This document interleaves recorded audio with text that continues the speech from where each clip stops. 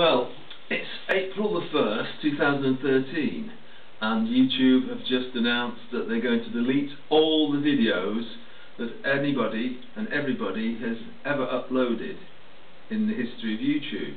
Now, that strikes me that it's probably an April Fool, but knowing these American companies, I wouldn't put it past them to do such an outrageous thing.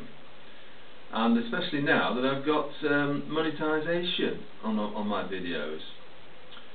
But we've got a couple of hours until the deadline. I think it's about 5 o'clock UK time, so that's 2.5 hours to go before all the videos may be deleted. So, what do people think about that?